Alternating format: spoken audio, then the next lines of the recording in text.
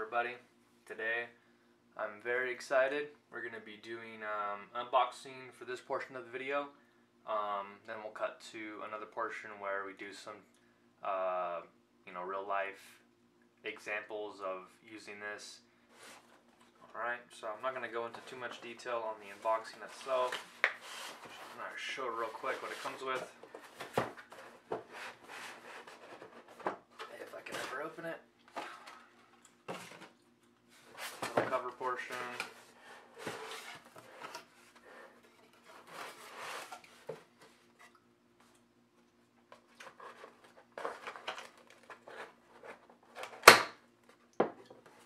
Break the light before I even do the video.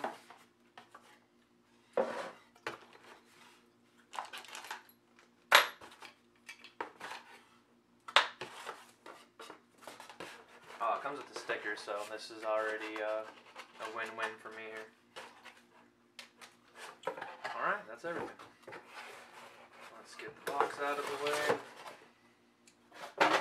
So, we have the home charger, AC, micro USB, same as the old one. It even has the little groove. The little groove that feeds into the charger. And we have the DC car charger. This is the bigger kit, the more expensive kit that comes with everything. I did purchase this myself, so no sponsoring, so this is going to be a straight up review.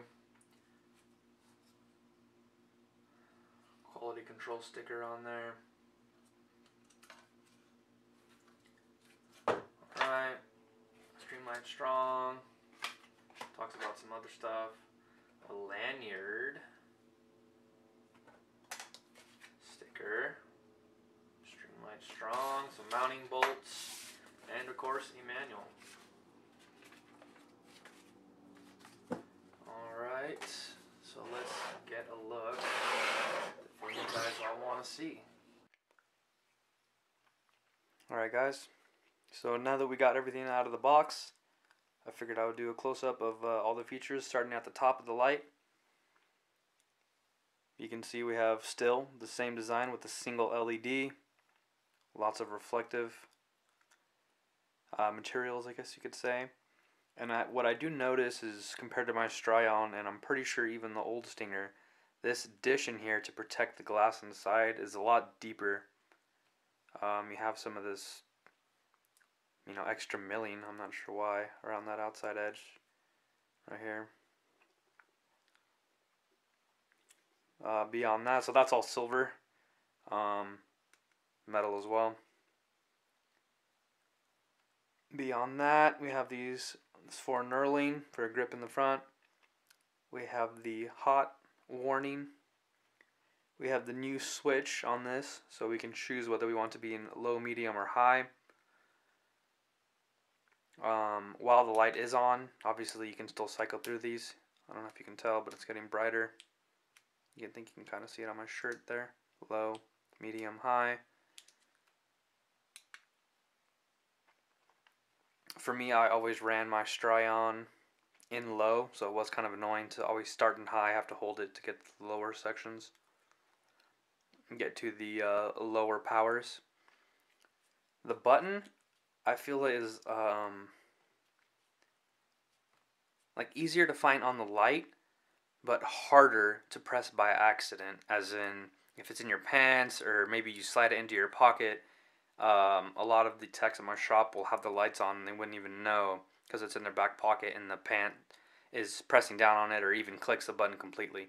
So I feel like if you're on this flashlight, you find the button easily because it's really the only rubber thing on here. But if you press it, it's actually not illuminating. You have to really, use the tip of your thumb to turn the flashlight on, which I kind of like. I mean, I didn't run into that issue because my Stryon was a rear only. I don't have the button up here, which I think is what causes that issue pretty frequently. So for me, it wasn't an issue, but I think that'll help a lot of people who might have had that issue in the past with the older Stinger. The typical charging port, the two little silver tabs or silver screws and then the black triangle there. The same drop that you would find on the Stinger, but then you see it picks back up for this knurling and this little added side piece for grip. So there's one on each side. This grip appears to be pretty abrasive, but it's actually like a plastic feel, so it's still slick in a sense. So it's not like, you know, super abrasive like a sandpaper would be, although it does appear to be that way.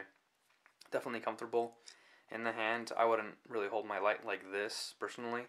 I would probably do this style where I'm holding it from the front, so you get this edge here where the webbing of your thumb or palm, I guess, would sit in.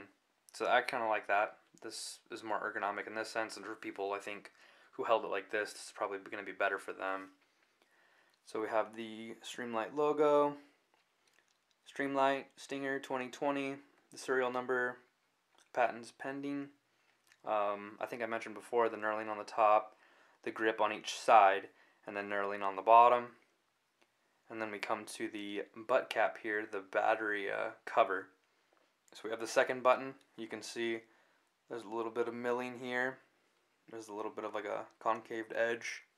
That's going to be on both sides, I guess, to help you, find the button there. This one is more sensitive, unlike where I said the other is easier to not press by accident or harder to press. This one, it definitely has some more touch to it, so if you just want to temporarily put the light on, I think it's useful for that. And then we have the hatch, which is probably the weirdest thing on here, aside just from the aesthetic change of this design, which I think is good, whereas this hatch I'm not really the biggest fan of. This tab here is what you pull up or out against, and then the battery hatch will open, and the battery just slides out. You can only really put it in the right way. It can go in either way with this tab up, but if you put it the other way, it'll get lodged. So you can really only put it in the correct way, which is nice. Whereas you could definitely put in the old batteries in, at least for my Stryon you could, and it just snaps shut. This is an IPX7 rating. I'm not sure if the Stryon is the same or not. And then in the next portion of this video, we'll go over specs a little better. So with this, you basically need a separate charging brick to charge these individual batteries, or you utilize their USB. So that they sell, and I honestly thought this kit would come with the Y cables so that you can charge multiple batteries at once, because there's two basically per battery assembly to run this light. I have heard that you can run, other 2600 size batteries. I guess it's 2600 milliamps. The size is 18650. So there's that.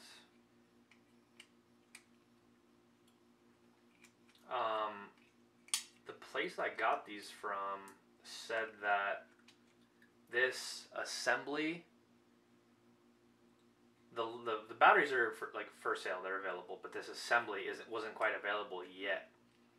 They obviously haven't gone on order because of how popular the flashlight it probably will be. So first, I will use my Stryon. I don't know how well this will show up on the camera. It's officially in low. I'll bring it next to the camera. You can see we light up the power steering pump now. If we get closer, kind of dive in.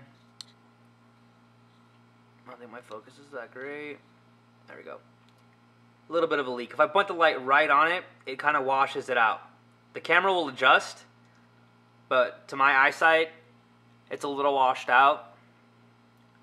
So I would probably point it like this, a little lower, and then I can see the actual, the dirt and the grime right there. But let's say I'm looking for a coolant leak, so obviously I'm going to inspect the radiator. Say I'm looking along the engine bay here. You can see if I point the light on the silver radiator, it's going to wash out the camera. And if I were to do it with my eyes, I'm looking here, everything's fine. As soon as I hit here, over the Mishimoto where you can't read it anymore, it actually is like messing with my eyes, and I would want to close my eyes or look away. And then obviously you're not going to be able to see that well. Put the Stryon off to the side, bust out the Stinger in low mode. Your eyes aren't getting shocked from that initial drop from 600 lumens down to 300 down to 200 or whatever it is. And if I cross over something really shiny or reflective like the Mishimoto logo, it's not really impacting my eyes very much. Like, I can easily look at it. I'm not wanting to look away or wince a little bit. Which I think for other techs, they would agree. I know a lot of my coworkers will use their stingers on high, but I don't know, I just feel like it's way too bright, especially if your car is white or you have any kind of chrome or you have, a reflective silver like this Mishimoto. But you can see the camera's not the best, but I'm telling you guys, like, the 100 lumens is cutting it. We'll take a look at the end. I had that power steering pump. You can see the grime building up. Even if I go right with the main beam, you can see it's still fine in the camera. I can still see perfectly well, like with my eyesight as well. The camera's doing a decent job at representing whether I use like the outside of the beam as opposed to the main part. There it kind of washed out, but to me it looks way better in person. So I think, honestly, see if I can just show you guys different details around the bay. You can see my dirty engine. You can see it staying there. You kind of look down in there. See, without the light, it's just nothing. And this is the low mode, guys. So I'm definitely impressed because I thought 100 lumens was going to be way too little. Check out the belt. You can see the grooves there. It's definitely looking all the way down at the exhaust. I don't know how good my focus is there, but it's lighting up. It's doing, looking down at the connector. Yeah, focus isn't great. Put back a little bit. I don't know how well it'll show, so that's low. That's medium. It seems a lot brighter on the camera before it adjusts. And that's high. And like you probably noticed right there wasn't much of a difference between medium and high. I'm thinking it must be the beam difference, so that'll probably come into the third part of this video where we look outside. Between low and medium is pretty substantial.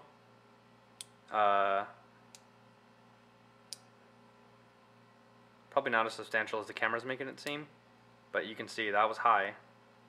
That's medium. High. Medium. I think the camera's even exaggerating the difference between those two. I think it's less in person. I think the beam gets a little bit wider and brighter, and that's about it. But the night test, I think, will show the 2000 lumens more efficiently. But yeah, if I cross the Mishimoto radiator with on medium or high, it's bright just like the other one is. So let's see how it goes this week. Alright, so we're going to be testing out the Stryon at first. This is the Stryon on high.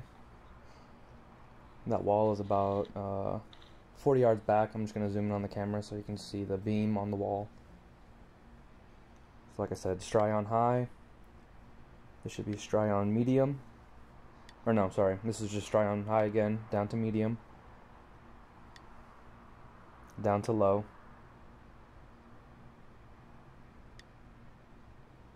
Medium. And back to high. Alright, we're going to be switching to the Stinger.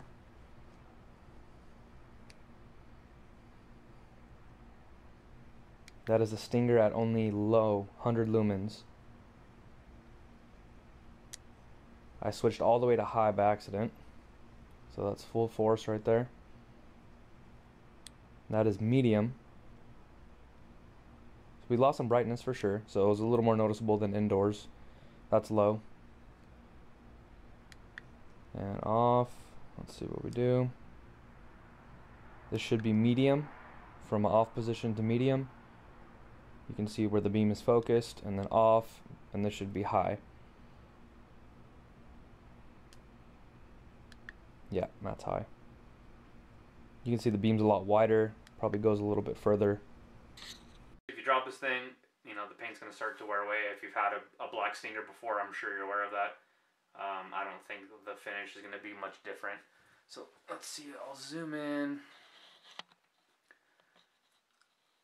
Sorry, I prefer manual focus. So we took a spill on the front one time.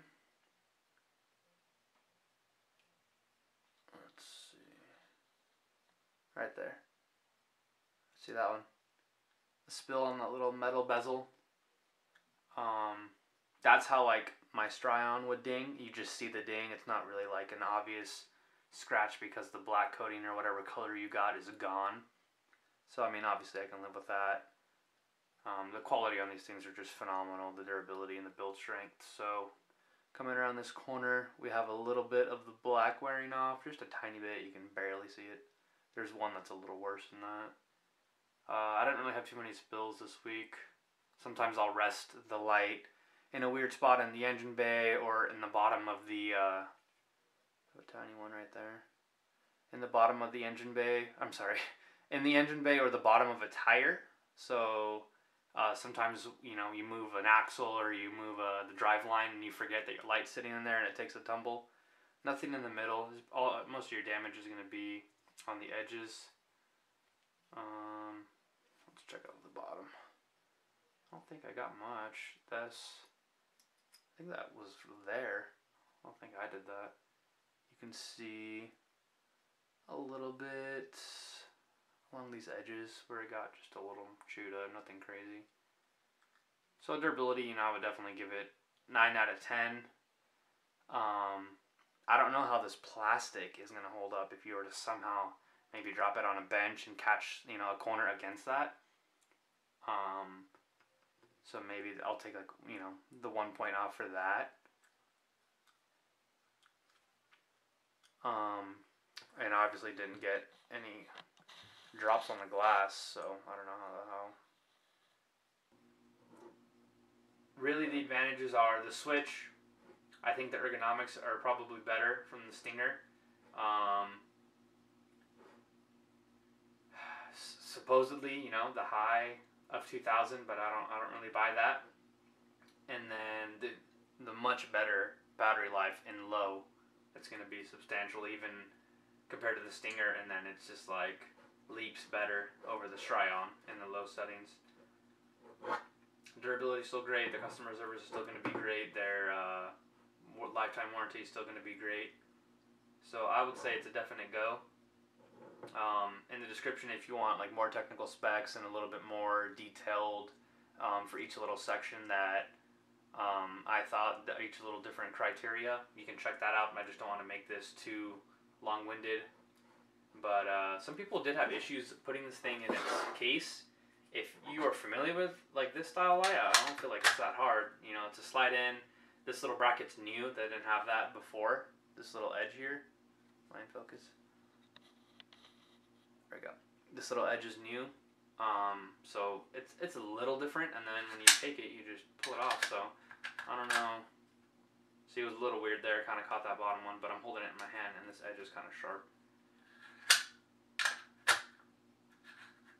You can still see, like, this whole week I've been kind of breaking in this thing, and I just get these marks from this plastic breaking down. I don't remember that happening with my Stryon, but again, it's not black, so maybe I just didn't notice because of the contrast. But it goes in, maybe harder than my Stryon, but it comes out the same. It just comes forward. Putting it in might be like 15% harder. But that's it, guys. Definitely give this a thumbs up. If you enjoyed the video, or you know I answered a question that you were on the fence about, please help me out. It doesn't cost you guys much, but it really helps build this channel up. So if you enjoyed it, please subscribe. If I answered a question, please give it a like. And if you have any more questions, definitely leave a comment. And yeah, if you want to know a little bit more, you can always check out the description. I'll be putting more criteria in that. Alright, thanks guys.